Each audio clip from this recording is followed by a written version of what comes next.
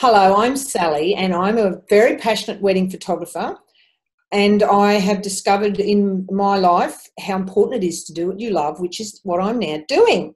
And I have been privileged enough to be interviewed for the online prosperity show. So be sure to watch it.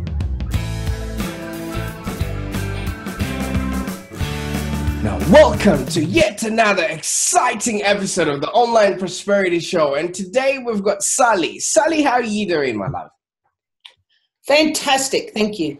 Very well, thanks. Now, Sally has an intriguing story, and Sally is the epitome and embodiment of what we all seek in life. Now, Sally has discovered her passion. Back in the time when Sally was staying at a cattle station, she raised her 4 kids all around the Queensland area there. And now she has come across, daring to become a wedding photographer, a thing that she's been practicing for a while. And now she is prepared to share her passion and vision with the world. Thank you so much for your time today there, Sally. Now tell us a little bit about your story, the time you were back in Queensland and you were still trying to discover how to actually figure out what your passion was. Well, I've done an enormous amount of personal development, and I really saw when I was living in the outback, and I loved it. It was an awesome life. And we lived there. I was born and bred there and lived there forever. But I always knew there was more. I always knew there was something more. And then we left, my husband and I and kids left there and moved away to try different things. And we bought another business to make money. And very quickly I realised that it was like I just wasn't. I wasn't passionate about it. It was hard slog. It was always hard work. And during all that time, I always had my camera. I was always taking photos. And when I was doing that, I loved it. But I never had the belief in me that I could be good enough to be a professional. But I realised that getting out of my own way and doing that was going to be amazing for my kids to see me doing that, because ultimately they are the most important thing in my life. And ultimately me being my best is going to give them permission to do that for themselves. So that's what actually really in the end had me take it on and become really good at being a photographer so that I could build a business and do what I loved. It's just so important. It's everything. Understandable. So what sort of work were you doing while you were in the outback there in Queensland? We had a cattle station. That's what we did. We had beef cattle, and like my work was always, I did all the work, the admin and bookkeeping, and I was a mum of 4 kids. So of course that was a busy life. And then when we left there, we bought an importing company, importing from Taiwan. And I worked in that as well, but I never really, it was always like, I didn't enjoy it at all. It was always, I had to force myself to go to work every day. And since we're now getting out of that and giving all of myself to what I really love, it's very different. It's just so different. Great stuff. So at the cattle station there, is there anything that would have triggered a moment where you would have just had to bring out the camera and maybe take pictures of the cows while they were feeding, or were there any spurts of that while you were there, or was it just strictly work? No, it was always, it wasn't work, my photography then. The number one thing was my having kids, because I wanted to photograph them, my kids, but also it's an amazing place, the outback. I mean, it's a bit of a cliche, but the wide open spaces you can't help but want to photograph it. I've got 500 million photos of the sky. It's very conducive to any creative person to want to be creative in that living in that place. So it was both those things. But everything, I just photographed everything. Great. I was constantly playing with my camera. Great. And, they'd be out mustering. They'd have 2,000 head of cattle, and I'd be, roaring down the side in the Toyota with my camera and saying, "Well, you got to pull up," and I'd be forever interfering with the mustering because I was trying to take photos of them. I understand. Understandable. Those are the roots of where passion really comes from. If you can actually do it while you're still doing something else. So were you motivated by either people around you, or did you get any support either from partners, the kids, or friends, when you started, pulling out your camera and showing them your hobby by that time? Well, people always enjoyed my photos, but it was really something that built from inside of me, and honestly, it came with my self-belief. The minute I made a decision as I'm going to put my self-limiting conversations about myself, I'm going to suspend that. It was then that I really took it on. Came from inside of me, really, more than outside of me. Great. Now that you are, doing it full time, would you still do it even if you were not being paid for it? Oh, without question. Day and night, yes. Great stuff. Now, what is it about photography that actually draws you in, that brings out that sparkle or smile on your face every time you are behind the camera? There's this amazing, a camera gives you an incredible scope to be creative. There's so much you can do with that one little piece of machinery, and that's really inspiring. But, I think more than anything, it's being able to share my images with people. I love giving someone a really amazing photo that they love. There's something really rewarding about that. Right. It's just, it's a way to make a difference.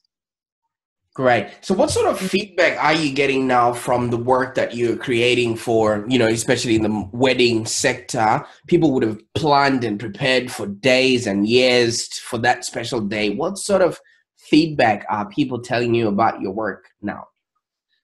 A big one is that people love my images are very candid, and people love that I capture those moments. And often they say to me things like, you created images that we love that we didn't know we were going to love. That, like, I just have a way with having people feel very comfortable, and I capture them. I'm very good with people. So that, of course, is a wonderful attribute to have when you're needing them to just relax and be them. You don't need them to be anything but them, and I'm good at bringing that out in people. So people always, the feedback's often that they love that the photos are them. They connect with their photos. Great stuff, because obviously a wedding day is one of those days that people plan for quite a while, and they really want to, preserve those memories. And if you're really good with them, you're actually enhancing that experience, with them. Would you think that your love for people is also what drew you towards your now passion in photography? Oh, absolutely. Yeah, there's something very fulfilling about being around, and that's another thing I love about weddings, is that families put a lot of their stuff to the side on a wedding day, and families really come together. So when you're around that and making a difference to people in that situation, it's, you really are reminded all the time of how wonderful humans are when they're being the best they can be. So, yeah, my love for people is very strong. Good. Very strong, yeah. As a wedding photographer, what's your opinion on those people that just take random photos and, during the ceremony, relatives especially, that, might just go in front of the camera? What do you think of people like that, and how do you deal with them? Oh, it doesn't bother me. I mean, people love weddings, and everyone wants to capture their own little special snap. And I just deal with it. I mean, if they get in my way, I just give them a moment and then they move on. And no, it doesn't bother me. I just manage it. Great. Now, would you, when taking those photos with your, say it's a wedding, do you like directing the bride and groom, or do you let them do what feels natural to them so that they get the best of the photo that comes out? It really varies.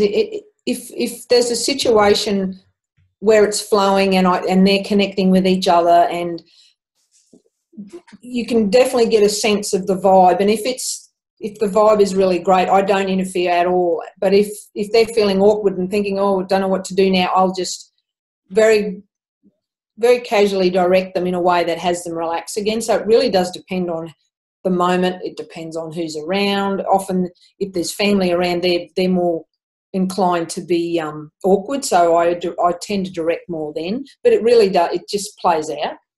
Great. So when people are, all ready, does your session just end at the ceremony, or do you go on and continue with the party with them, or how does your process work? I'm often the last to bed. I capture everything from this, depending on what they want from their photographer. I'll be there the day before and I'll keep going till the day after.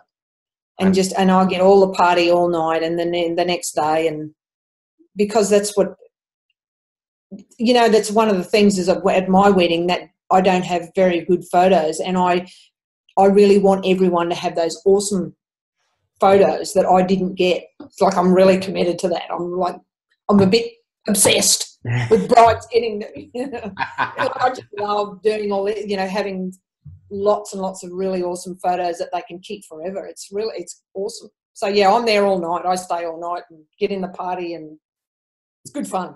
Great. I can totally tell that this is your thing and this is actually your element. Now, Sally, maybe some person in our audience right now is probably getting ready, to get their wedding on, or they might have a few questions that they need to ask you before they maybe engage yet another photographer. How can people get a hold of you?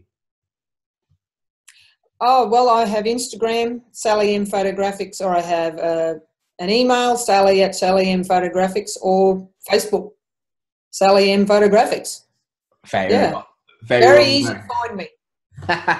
Great stuff. That's how we found you too.